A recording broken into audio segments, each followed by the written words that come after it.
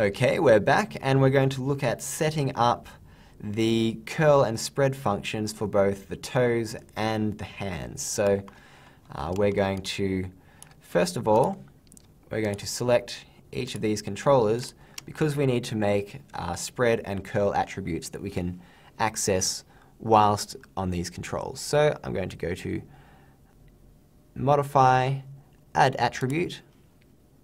First attribute that I want to add is going to be spread, and I'm going to click Add.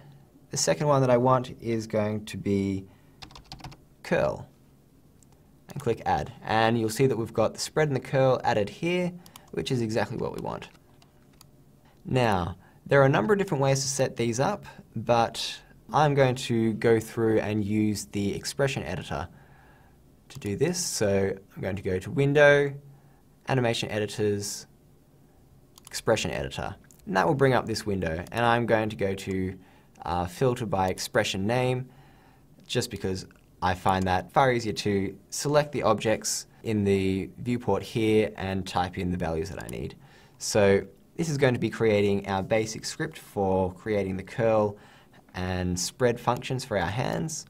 So what we're going to do, hit backslash twice, and that will tell the expression editor that we don't actually want to read this line, this is just for our use. So we're going to be typing in hand control. So this is just for our reference to know that what we're working on at the moment is hand controls. So we're going to give a couple of extra lines there, and we're going to go, okay, we want to start controlling these joints. So what I'm going to do is just select one of these joints and see that I've got left ring 01. So okay, I want left ring 01 dot rotate Z, because that's the axis here that we know we want to use for our curl. So I'm just going to undo that. And then we know that we want all of those, so I'm going to just copy this and change these to 2, ring 3, and so that's all the joints that we have controlling these pieces of geometry. And so each of those is going to equal the, so we've got left hand CTRL, which is this control here, and we want it to equal the curl value. So we'll put dot curl, and we'll put our little semicolon there. And we're just going to Control C each of these and paste it at the end of the line. Okay, and we're going to go ahead and click Create. And we have an error that's come up, which means that we've forgotten something somewhere. And as you notice, when I copied and pasted, I actually forgot to copy and paste the equal sign. So I'm just going to go in and add those at the moment. So anytime that this isn't working, you'll get an error down the bottom, and then you just need to go through and look at where things have gone wrong. So I'm going to click Edit again, and this time you'll see Result 1, Expression 1, which is great, it means that it's worked. So I'm going to, with this selected, I can go to my curl attribute and actually test that out, and you'll see that we're getting some nice movement here. We're getting the nice curl motion that we're looking for.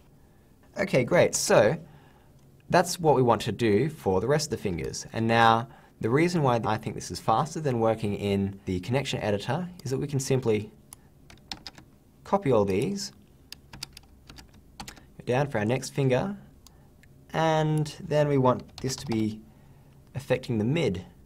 I'm just going to copy that and then replace all of those there and click Edit. And you'll notice now that when we go back, we've got both the fingers doing that movement, which is great. And it means that all we have to do is Control C, Control V, and just change all of these to index. I'm just going to copy that over and paste it over each of these. Okay, great. And now, when we test that out, you need to hit Edit first, and you'll notice that all of our claws are now doing what we want, which is great. And to make this even more efficient, what we can do is select all of these, Control C. We'll give it an extra space in there so that we know that there's something else going on. Or what we can even do is double backslash and go left hand, double backslash and right hand. And now all we have to do is go through and change each of these to say right, once we spell it correctly, of course. Okay, so that's all renamed. I'm going to click Edit. So you'll notice that that hasn't worked. If I press Edit, I'll come up with this expression invalid after edit.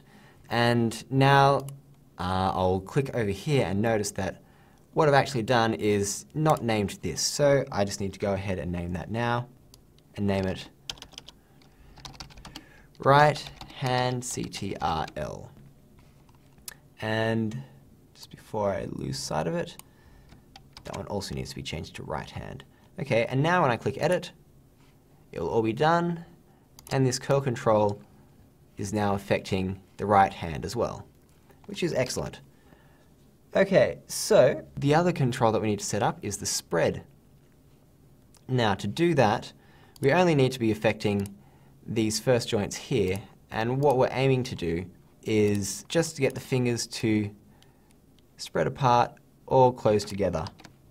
So what we're going to do is, in the left hand, we're going to say left ring dot rotate, and then we are in the x-axis here, rotate x equals left hand CTRL dot spread and semicolon. We're going to hit edit and invalid after edit, so there's something wrong with this line. So we've got left ring, but we haven't got the number after it.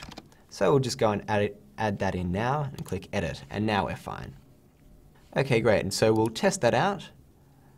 I'll dial that back to 0. And with our spread, we'll notice that we're not getting the right rotation that we want. So I'm going to go back and have a look at that, see what's happening. So you notice that our X is actually, we're actually wanting our Y-axis here. So I'm going to go ahead and change this rotate X to rotate Y and hit edit. Now when we come back here, our spread is doing what we want it to. Now we need to do the same for our other finger, and so we can go ahead, copy, paste, and we want our index. Edit. Now this copy and pasting worked fine for the other ones, but we're going to have an issue here because as soon as we click on spread, start moving those, it's not really spreading, it's just swaying them side to side. And that's because this finger here needs to actually work in the opposite direction to the other finger. So I'm just going to quickly look at that.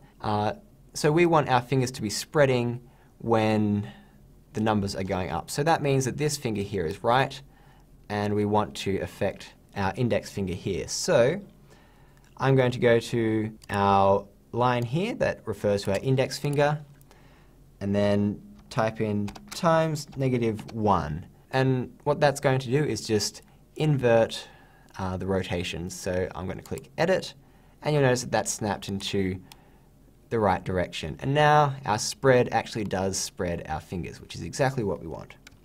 And so I'm going to copy that and paste it underneath our hands and replace all the lefts with right.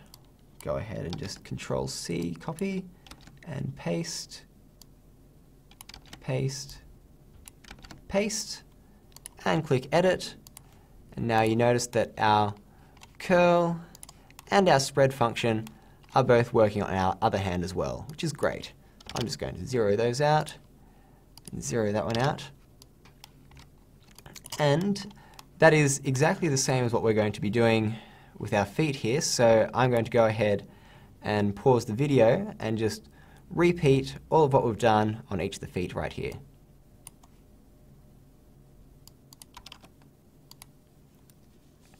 Okay, great. We're back. I've gone through and renamed all of these.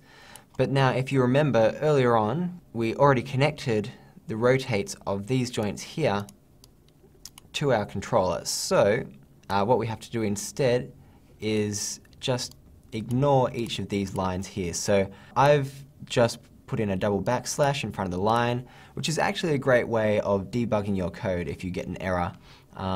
Say if you have a 7 in there by mistake and hit edit, you'll get an expression invalid after edit. And if you go through each line and just put in and ignore this command and hit edit, you'll notice that the result comes out, and then you can go, okay, so that must be where I have my error. And there is my error there. I'll take that out, edit, and we're all good to go again.